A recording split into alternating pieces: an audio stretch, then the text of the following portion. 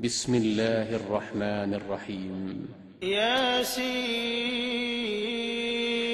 والقرآن الحكيم. أعوذ بالله من الشيطان الرجيم.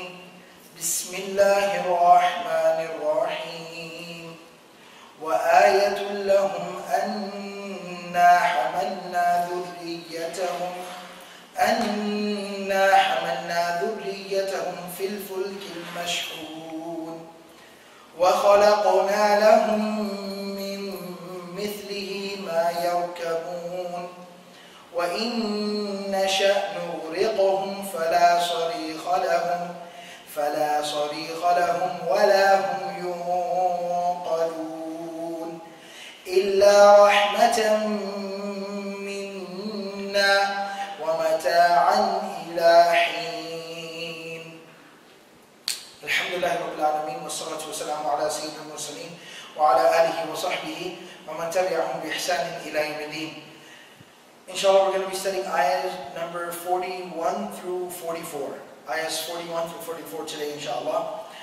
This is the third thing that Allah subhanahu wa ta'ala here is pointing out as a major sign of reflection for these people. First thing Allah subhanahu wa ta'ala in ayah number 33, He said, وَآيَةٌ لَهُمُ الْأَرْضُ الْمَيْتَةُ, the dead earth. And we talked about the reviving of the earth. Then in ayah number 37, Allah subhanahu wa ta'ala said, وَآيَةٌ لَهُمُ اللَّيْلُ, and another miraculous, apparent, obvious sign for them is the night. And then it talked about some of the interchanging of the night and day and the sun and the moon and the reflections that were therein. This is the third time this type of a beginning of, this is the third time an ayah is starting in the same fashion, in the same way, which is وَآيَةٌ لَهُمْ. This is ayah number 41. So Allah says another great, miraculous, obvious sign for them is that أَنَّا حَمَلْنَا ذُرِّيَّتَهُمْ, that most definitely we have carried their progeny. Their progeny. The word dhurriya in the Arabic language means progeny, offspring, the generations that come forth. So we have carried their progeny fil fulk al-mashhun. Fulk, of course I talked about that yesterday as well. It means ship, like a huge boat, a ship.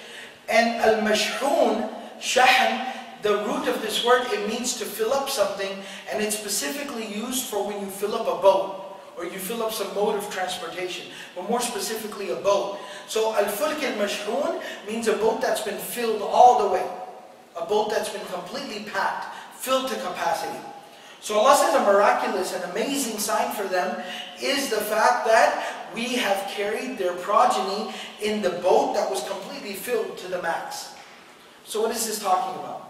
So first of all, Allah subhanahu wa ta'ala is now, He talked about the earth. And He talked about some of the reflections that we can look up in. So first He talked about the ground. Look at the ground and reflect on the greatness of Allah by looking at the ground. And that which grows out of the ground and comes out of the ground. Then He said look up at the sky.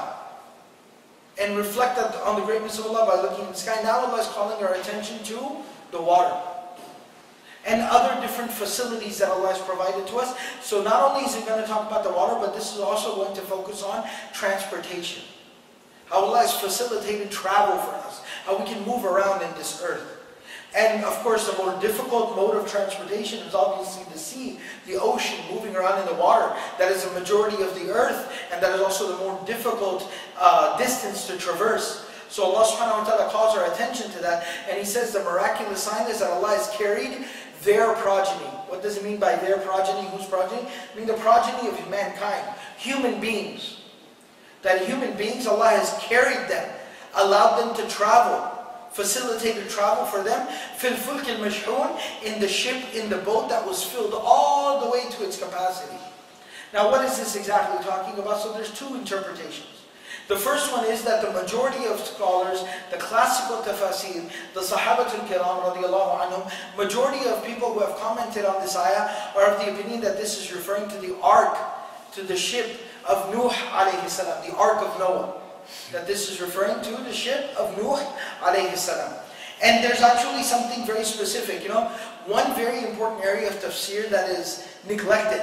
Like we've been doing a lot of paying attention to the words and the construction of words and the language of the ayat. And that's something that's been neglected in more recent times when we talk about discussing the Quran and studying the Quran. Another area of tafsir, which is a core area of tafsir, it was the first thing that classical scholars of Quran would turn to. But once again, in later times, it's been something that's been neglected. It hasn't been given its full due and its full attention. And that is Tafseer al-Quran bil-Quran. To do the tafsir of the Quran, to study the Quran based on other ayat and other passages and other parts of the Quran. Because a lot of the secrets of the Quran are unlocked with other parts of the Quran. Because it's a whole comprehensive discourse and discussion in its entirety. And it's very comprehensive, and it's also very cohesive. And so when sometimes you take an ayah of the Quran, but you look in another part of the Quran, it sometimes helps you to understand this particular ayah that you're studying.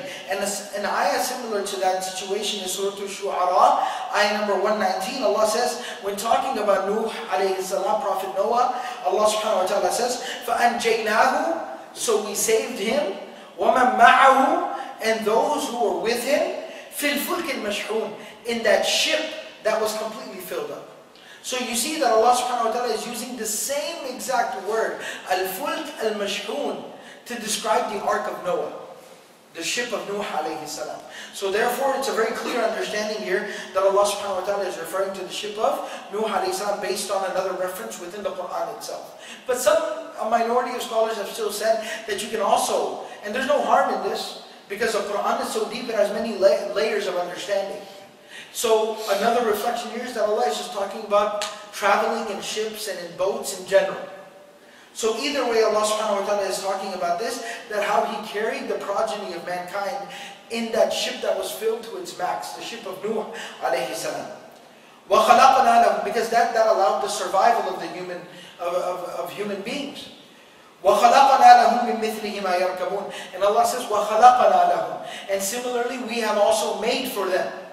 We have made for them, we have created for them, مِنْ مِثْلِهِ, just like it, مَا يَرْكَبُونَ, that which they also are able to move around on, they are able to use for transportation.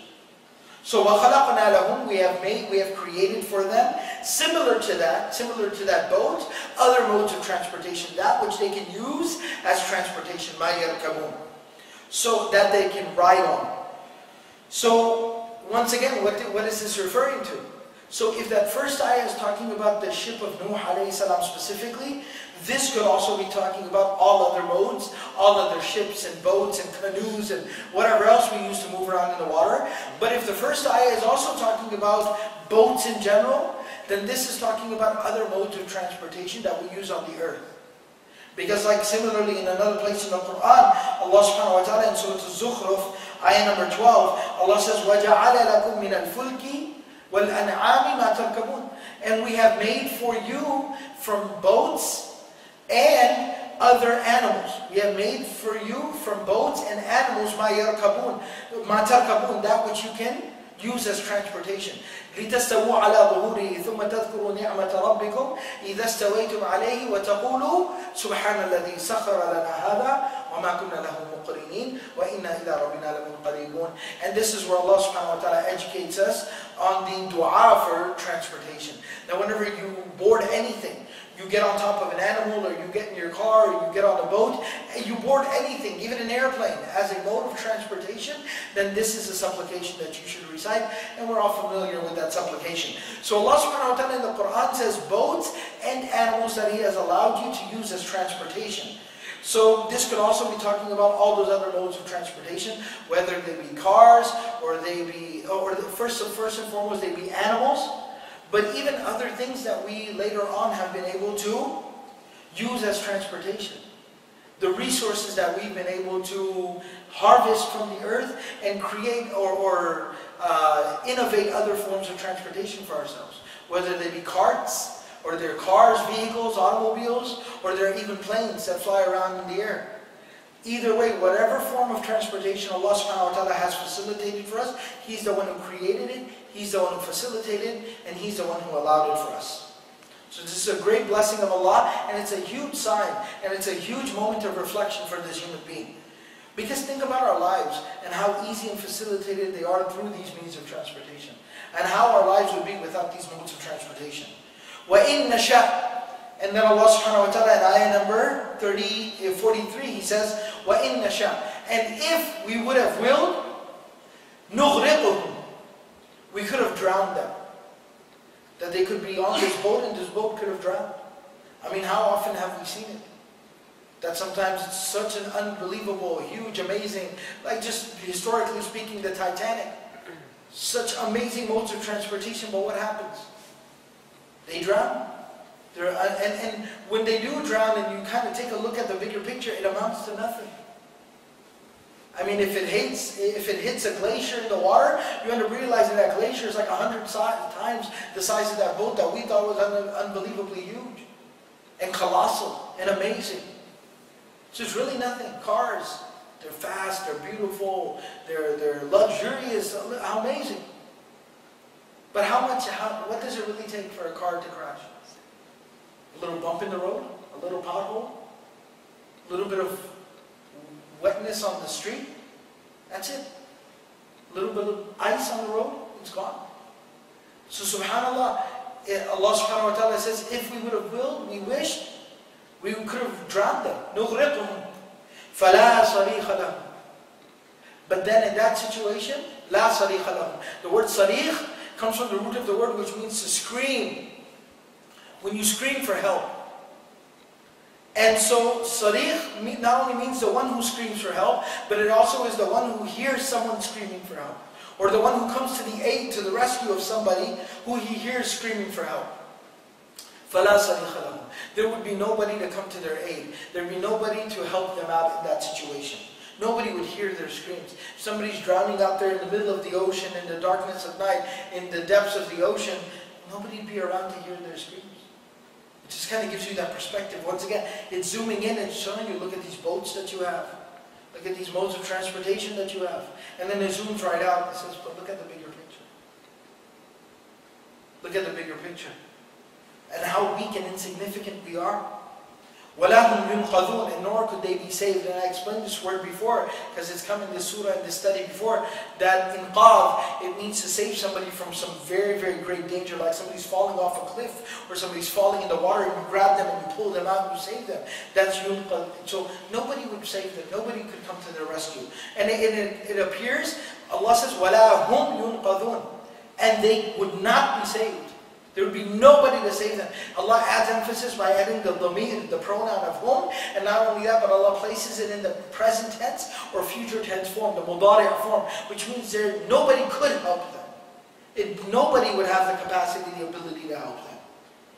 إِلَّا رَحْمَةً مِنَّا. All of this is possible, or people are not dying, or people that are using these forms of transportation and are not drowning and dying and perishing. And all of this facilitation, whether it be boats in the water, or animals on land, or the cars, or even the planes flying through the sky, إِلَّا رَحْمَةً مِنَّا. This is only, Allah says, رَحْمَةً مِنَّا. This is a mercy from us. And subhanAllah, what Allah subhanahu wa ta'ala says, He says, رَحْمَةً. It's in its common form, the nakira form. A mercy. Not the mercy, the ultimate mercy. This is just a mercy from us. SubhanAllah. Allah is saying that this is just one display of our mercy. Now just imagine for a second. If all the transportation that we have, and the fact that we survive, we drive our cars every day without dying, without hurting, Allah keeps us safe. We fly in planes, we board ships and boats. Everybody, at this moment, there's just people. Billions of, hundreds of millions of people are moving around at this moment using some form of a transportation. And everybody's okay. And everybody's using it. Everybody's moving around. Allah says this is just one drop of the mercy of Allah. This is one drop of mercy from us. There are so many other things you don't even realize. Remember yesterday we studied and said things they don't even know, they don't even realize. So this one drop of the mercy of Allah. إِلَّا رَحْمَةً مِنَّا وَمَتَاعًا إِلَى حِينٍ. And this is a facilitation. This is allowing us to benefit from it. Use it. إِلَى حِينٍ, till a fixed time. Once again, the word حِينٍ is again in its common form. Why? Because that time is fixed. The time is fixed when we have to leave this world. Or when, we're meant to die, or we're meant to pass away, or some adversity is meant to come upon us. The time is fixed. But does anybody know that time? Nobody knows. Some people go 40 years driving a car without even getting a parking ticket. And they might die in a horrible car accident. You just don't know. Nobody knows. So that time is fixed. But nobody knows it. So Allah says, حِينٍ, a fixed time. Nobody knows when that time is really fixed.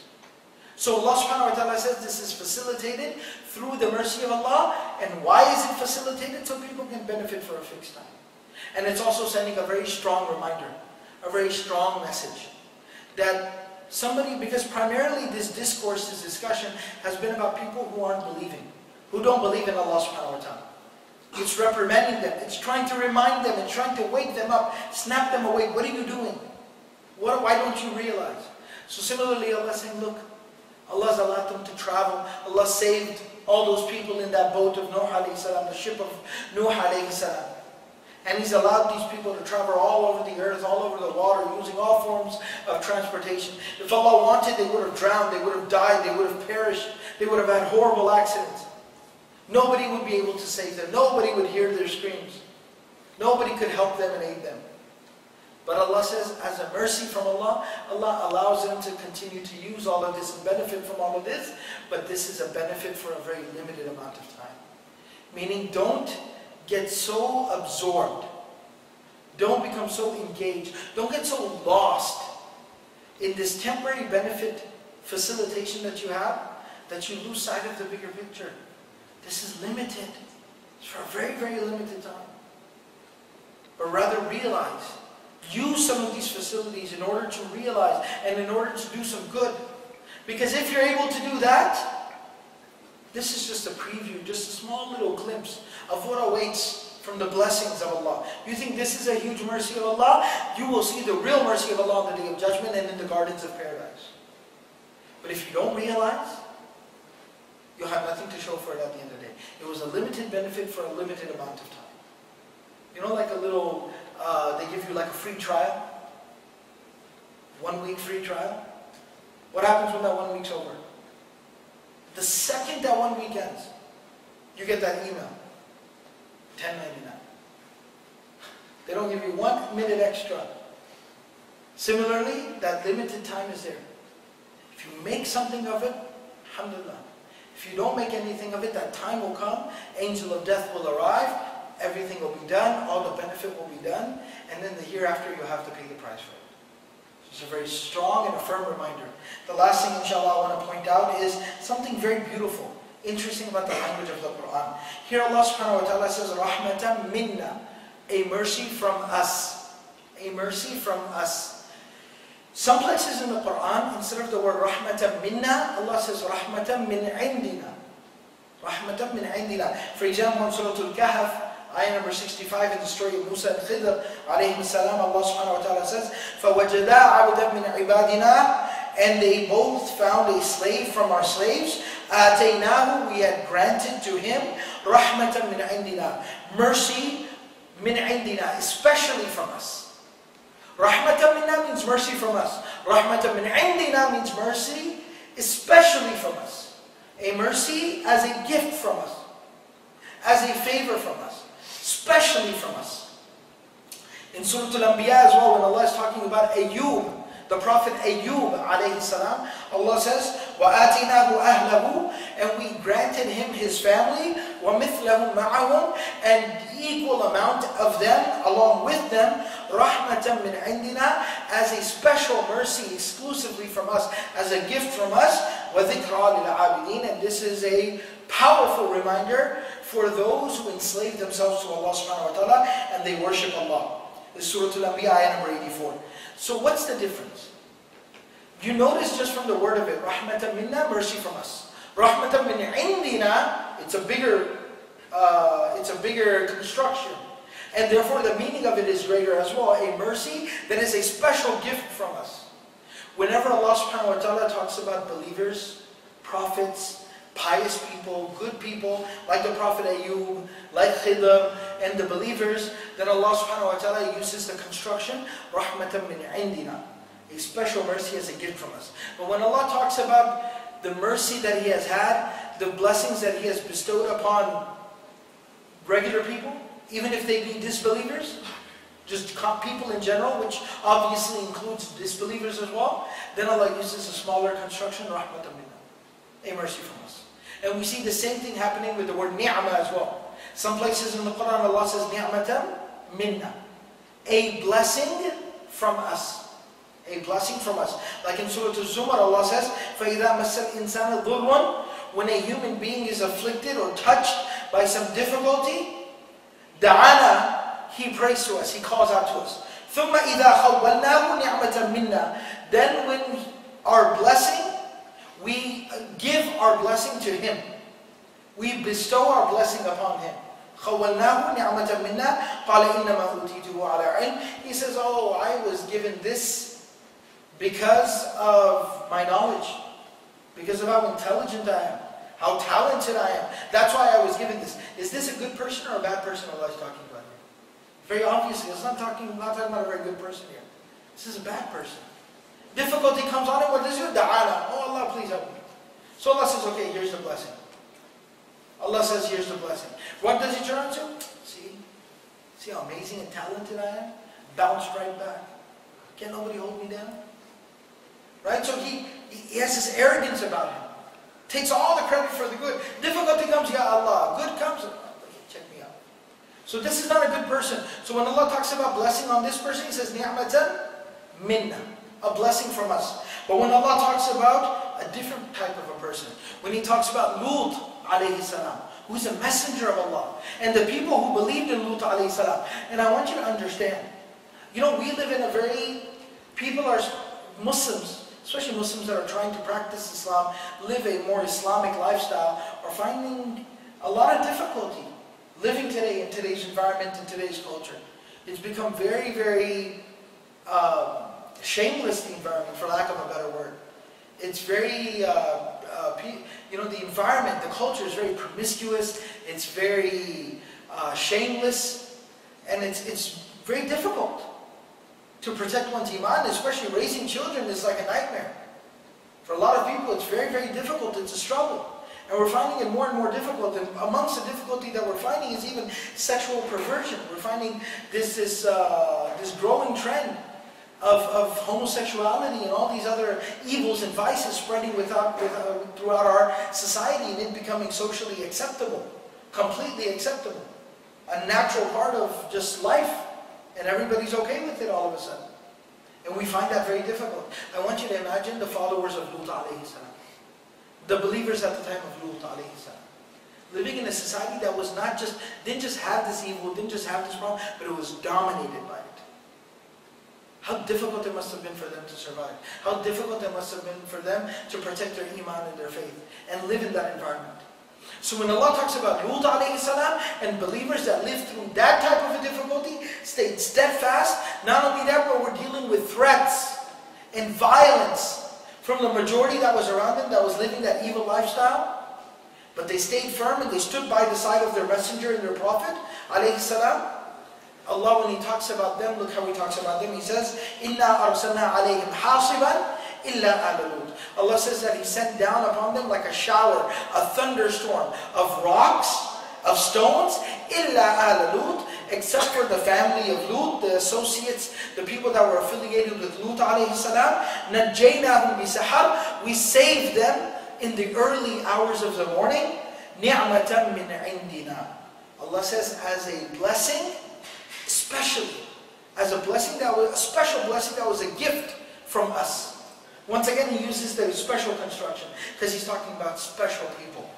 كَذَلِكَ نَجْزِي مَنْ شَكَرَ. Allah says this is how we reward, we recompense the one who is grateful to Allah subhanahu wa ta'ala. So just a little something I wanted to point out about the language of the Quran, and it's important to appreciate the Quran in this light as well, that when Allah says رَحْمَةً مِنَّا, نِعْمَةً مِنَّا, a mercy from us, a blessing from us, Allah is just talking about general people.